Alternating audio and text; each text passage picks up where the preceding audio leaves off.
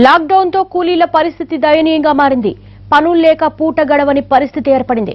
రోజంతా కష్టపడిన 3 పూట్ల తిండి దొరకని కుటుంబాలకు ఇప్పుడు పరిస్థితి మరింత దయనీయంగా మారింది. ఒక పూట తింటూ మరో పూట నీళ్లు తాగి కడుపు నింపుకుంటూ బతుకుతున్నామని ఆవేదన చెందుతున్నారు. మరింత సమాచారం రవికుమార్ అందిస్తారు. అన్ని పనులు బంద్ అయ్యాయి. మల్టీనేషనల్ కంపెనీల దగ్గర నుంచి మొదలు పెడితే బడ్డీ కొట్ల వరకు కూడా అన్ని పనులు నిలిచిపోయాయి.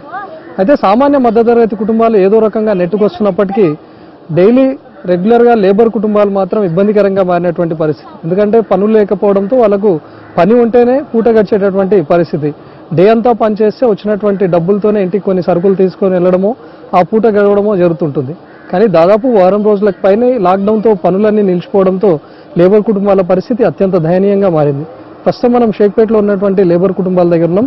ఇక్కడ చూసినటువంటి అన్ని కూడా దాదాపు అన్ని గుడిసెల మాదిరిగా వేసుకున్నటువంటి స్థలాలు. ఇక్కడ ఎవరిదో స్థలంలోనో ఎక్కడెక్కడి నుంచో జిల్లాల నుంచి వచ్చి ఇక్కడే పనులు నిర్వహించుకుంటూ చిన్నగా గుడిసెలు వేసుకొని ఉన్నటువంటి వాళ్ళే దాదాపు ఒక 100 కుటుంబాలకు పైగా ఇక్కడే జీవిస్తుంటాయి.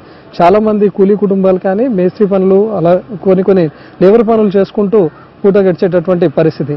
మరి దాదాపు జనతా కర్ఫ్యూ దగ్గర నుంచి మొదలుపెట్టి ఆ తర్వాత కంటిన్యూస్ గా కొనసాగుతున్నటువంటి లాక్డౌన్ నేపథ్యంలో పనులన్నీ నిలిచిపోయాయి. మరి వీళ్ళందరికీ కూడా ఫుడ్ దొరికినటువంటి పరిస్థితి. ఎందుకంటే రోజంతా కష్టపడితే కానీ ఇంటిల్లిపాది అటు భార్యాభర్త ఉన్నా ఇద్దరు కష్టపడాల్సిందే, పిల్లలున్నా కూడా చదువులు మానిపించి వాళ్ళతో కూడా కష్టపడాల్సినటువంటి పరిస్థితి. మరి ఇప్పుడు పనులన్నీ నిలిచిపోవడంతో వీళ్ళకు పూట గడవడమే కష్టతరంగా మారిపోయినటువంటి పరిస్థితి.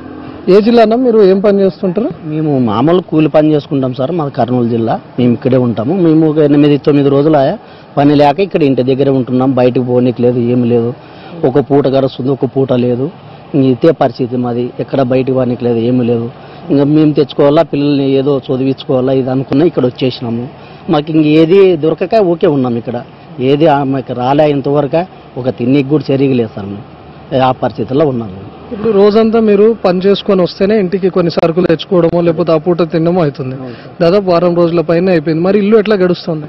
ఏదో ఉన్నింది, ఏదో కారమో ఊరమో చేసుకుంటున్నాం, తింటున్నాం, ఉంటున్నాం సార్. 10 రోజులు ఇక్కడ కూరగాయలు కూడా సరిగ్గా దొరకడం లేదు. ఏదో ఉన్నిని అప్పుడు ఉన్నిని అట్లే తింటున్నాము. 10 రోజులు ఉన్నిని కూడా అయిపోయినది. ఏదో మా పరిస్థితులు అట్లున్నావు. ఇప్పుడు చెప్పుకునే ఇంకా ఏమి ఇబ్బందులు ఉండవు చాలా. ఎవరు చెప్పుకోవాలంటే ఇక్కడ ఎవరు రావడం లేదు, చేయడం లేదు, ఎవరు ఇవ్వడం లేదు సార్. మాకు అట్లుంది మా పరిస్థితి సార్. ఇప్పుడు గాలిలో ఏం రాదు, మీరు మంచిగా తిరగవచ్చు, అవన్నీ ఇబ్బంది లేకుండా ఉండొచ్చు, మంచిగానే ఉండండి. కానీ మిమ్మల్ని ఎవరైనా వచ్చి చూసేవాళ్ళు కానీ మీకు ఫుడ్ ఉందా లేకపోతే అని అడిగినటువంటి వాళ్ళు లేరు. మాకు ఎవ్వరు ఇప్పటిదాకా అంటే ఎవ్వరు పట్టించుకుని ఎవరు కూడా రాలేరు. మా ఏరియాకి ఎవ్వరు వస్తలేరు, ఎవరు రాలేరు అనుకు ఇప్పటిదాకా. అయితే మేమే ఇంట్లోనే ఉంటున్నాము.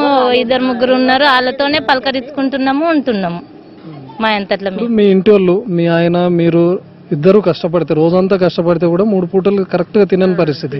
మరి అటు మీ ఆయన లేక పనులు లేక మీరు మంచిగా తిని ఎన్ని రోజులు అయింది? మంచిగా తిని 10 రోజులు అవుతుంది. 10 రోజుల నుంచి ఏం లేదనుకో. ఇక ఒక పూట పిల్లలు తింటే ఏదో ఉన్నట్లు లేనట్టుగా కథ గడుపుకుంటున్నాం. 3 పిల్లలను పెట్టుకొని ఉంటున్నాం మేము, అంతే.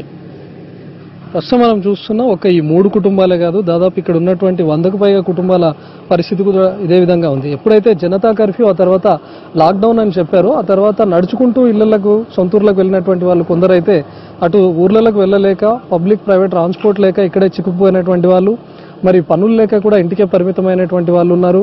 ఇప్పటిదాకా ఉన్నటువంటి డబ్బుతోనో లేకపోతే ఇంట్లో ఉన్నటువంటి సరుకుతోనో వాళ్ళు ఏదో రకంగా జీవనం కొనసాగించినప్పటికీ మరికొన్ని రోజుల పాటు అంటే దాదాపు 15 రోజుల వరకు కూడా ఈ లాక్డౌన్ కంటిన్యూ అవుతుంది. కాబట్టి ఏం తినేటట్టు లేదు, ఏం కొనేటట్టు లేదు అనేటటువంటి పరిస్థితి ఎదురైంది. మరి ఎవరైనా అక్కడక్కడ ఆదుకుంటున్నట్లు మనం చూస్తున్నాం. కానీ కనీసం వీళ్ళు కంప్లీట్ గా షేక్పేట లోపలగా ఉండిపోయారు. వీళ్ళను ఇప్పటిదాకా ఆదుకున్నటువంటి వాళ్ళు లేరు. ఎవరు రేషన్ కానీ కనీసం బియ్యం కానీ ఏవి ఇచ్చినటువంటి వాళ్ళు కూడా లేదని చెప్తున్నారు. సో మొత్తంగా ఇట్లాంటి పరిస్థితుల్లో పిల్లలను వేసుకొని వాళ్ళ జీవనం అత్యంత దుర్భరంగా ఉందనే చెప్పుకోవచ్చు. Cameraman హుస్సేన్తో Ravikumar, NTV, Hyderabad.